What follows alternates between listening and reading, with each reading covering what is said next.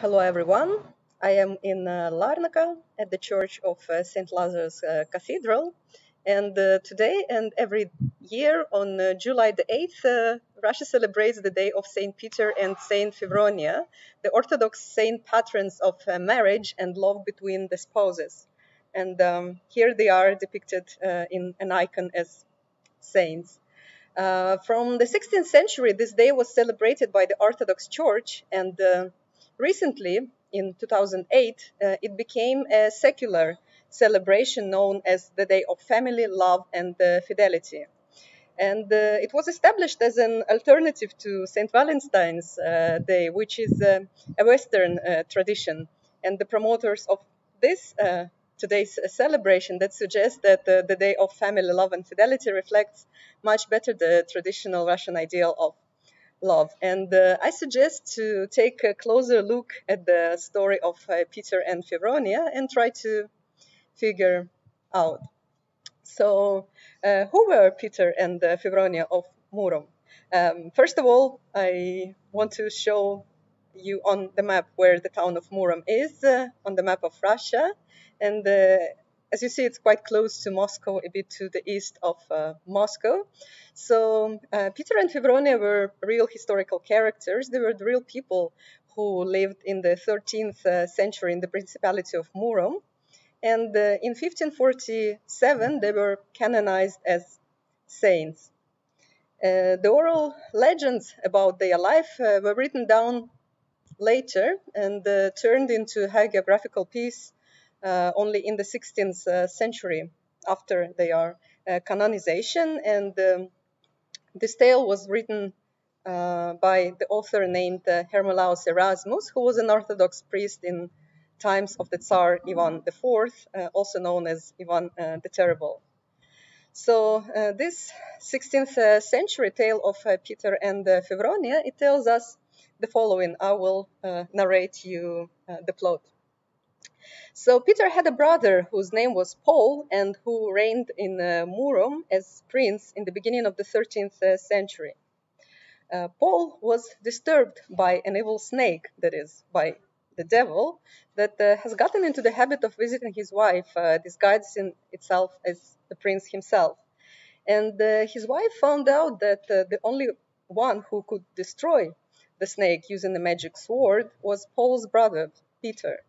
And Peter killed the snake, but the blood of the snake spilled over him, and his body became covered with painful scabs and wounds. And no doctors were able to help, but then Peter heard of Fevronia, a wise young peasant maiden who was said to be able to heal him. And Fevronia was beautiful, pious, and good, but first of all, she was wise. She knew the properties of herbs and could cure ailments. And Fevronia promised the prince that she could indeed cure him, but she said that as a reward he must also marry her. Um, well, since she was a commoner, that is, of humble origin, the prince believed that he could not do such a thing because of his noble status, but he desperately wanted to be cured, so he vowed to marry her after the healing. And Fevronia cured Peter. However, once healed, he did not keep his promise, but instead sent her rich gifts. And then soon the disease came back, and this time even worse, and Peter's body was again covered with scabs, and so humbled by the situation, he returned to Fevronia, and Fevronia cured him once again, and this time Peter kept his promise and married her, and once he got to know her closer, he recognized her as the wisest and the most pious and the best of women. And so their marriage was marked by profound, deepest love, which they nourished by God's grace for their whole lives. And soon after Prince Paul died, Peter and Fevronia came to reign in Murom. But there it happened that the boyars, that is the noblemen, they were unhappy to have a peasant woman for princess, and they asked Fevronia to leave the city. But Peter himself disagreed to part with his spouse and preferred to leave the city together with her. So Peter and Fevronia left Murom together.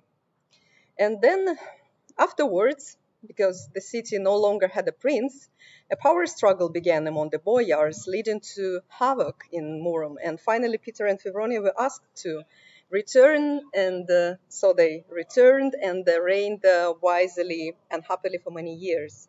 And at the end of their lives, when they became old, they both became monks in separate monasteries, but they asked God to die the same day, and they asked to be buried in the same grave in a special double coffin.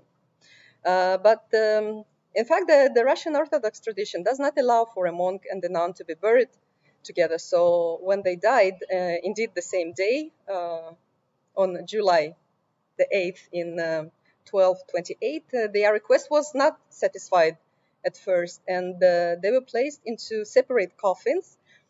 But the next morning, they were miraculously found in the same coffin, and they were separated again, but the miracle repeated, and they were found in the same coffin again. So eventually, they remained in the common grave forever, and forever together on the icons and in the story, and so in the memory of people. So this story represents to us the medieval Orthodox ideal of relationship, and many of the motives of found in this tale, they come not only from Russian folklore, but also can be found in the Byzantine and Western European literature of the Middle Ages, such as motives of prince's victory over snake or a dragon, his magical healing by a beautiful maiden, and the motive of a wise women outwitting lustful men and protecting their honor. These motives, they can be found among others, for example, in the legend of Tristan and Isolde, and even in Boccaccio's Decameron. But the special feature that the researchers of literature mention about this tale is the general leading role of the female spouse, Fevronia. And it is something that did not exist in the earlier works that influenced it. And in the tale, we encounter the scenes where Fevronia is challenged and tried, and every time she becomes a winner. For example, talking in riddles with Peter's young messenger, then competing with Peter himself in wisdom as he's trying her, suggesting to weave a cloth in one night, and she replied with a request to make in one night a loom for weaving out of a log that was impossible. And she wins then the argument with a nobleman, defeating their praise of the material things as she defends spiritual values. Or in another scene, when they are in a boat leaving Murom, and there is another married male character who tries to seduce her, she suggests him to drink water from one side of the boat, then from another side, then she asks if the water tastes differently, and receives the answer no, that it tastes the same. And then she uses it as an argument to prove that nature in all women is the same, so cheating on the wife is meaningless. And there are other scenes like that, but overall she does not only save her future husband, who initially rejected her, but wins his eternal love and admiration, also helping him to rule the land for many years with the highest virtue. And it's due to her that their love overcame the physical world and revealed the miracle in the end, when they are separated dead bodies were mysteriously united again, so that, considering all together, they eventually were canonized by the church as saints to represent the ideal of a Christian relationship. And nowadays, as the day of St. Peter and St. Fevronia is established officially as the day of family love and fidelity, it is often criticized by the liberal thinkers as an ideological instrument used to support the existing system of power. And the particular points criticized is that the marriages in the story initially happened not for love, but because the girl allured the man, forcing him to marry her, and so it shows a very bad example of behavior. And also, they point out that the dominating concept of the freedom of the celebration is family, while love comes second. So it supports not the personal freedom of love or to love whoever you like, but the love that is restricted by conventions of the marriage. And due to it, it enslaves the person to social convents and overall that the medieval values and codes of behavior are inadequate to the contemporary society and can never work out. So the artificial installment by the governmental structures is hypocrisy, concealing the real state of affairs, and so and so on. And of course, no doubt that the tradition of praising Saint Peter and Saint Fevronia represents the conservative mindset. Yet, I must mention that it's not the content of this tradition that does not endure the critique, but it's the profane way it is promoted in media.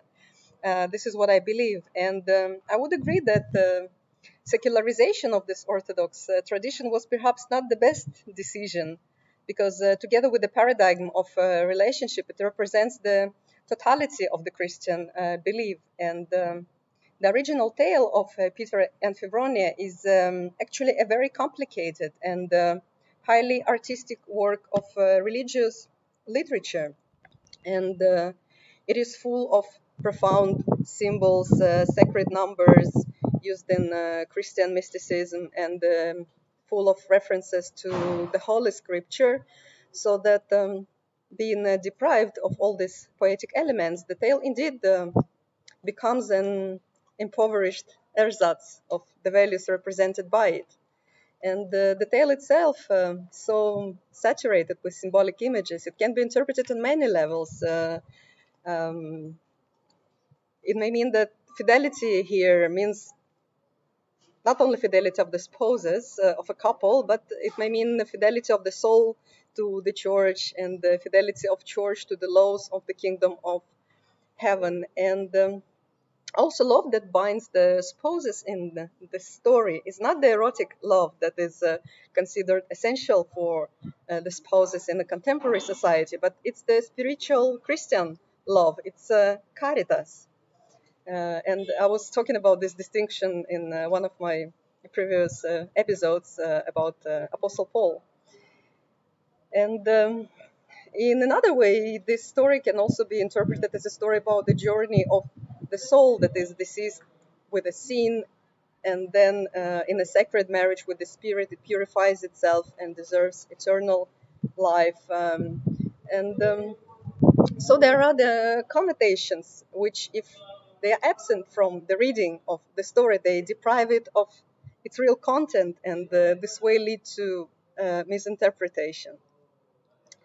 And another thing that I want to mention is that other than all that, besides all that, perhaps the tale of Peter and Fevronia of Murom is not only an artful elaboration of local oral folklore influenced by pre-existing literary motifs, but also a distant echo of the real love story, and a very famous one and historically witnessed love story that happened in Byzantium, in Constantinople in the 6th century. And it is the story of love of Emperor Justinian and his wife Theodora. Here, here they are. And Theodora, she was not only of a very humble origin, but in her early years, she was also a public woman, a dancer, an actress, and a prostitute. But despite her past and her ill fame, and even despite the law that barred anyone of senatorial rank from marrying actresses, Justinian married her, and he managed to pass the new law allowing such women, and even they are illegal children, to marry the nobleman. And later, when Justinian succeeded to the throne in 527, 2 years after the marriage, Theodora was crowned and became Empress of the Eastern Roman Empire. And She shared in plans and political strategies of Justinian and participated in state councils. And Justinian once called her his partner in my deliberations. So she proved herself as faithful, courageous, and influential empress who, according to the historian Procopius, saved the throne for Justinian during the riot, speaking wisely at a meeting of the government council. And this way they ruled together for many years. And after their death, Theodora and Justinian became saints in the Eastern Orthodox Church and in the Oriental Orthodox Church. So for the conclusion, comparing the story of Justinian and Theodora of Constantinople and that of Peter and Fevronia of Murom, we may suppose that the story of Justinian and Theodora initially inspired a number of legends that traveled in time and space in the culture to become one of the sources for the Russian hagiographical story. And that it is due to people's prudence that with the time it eliminated the details of the humble origin of the woman in the story, turning her from actress to the pious and modest maiden, and this way praising even more her wisdom and her virtue.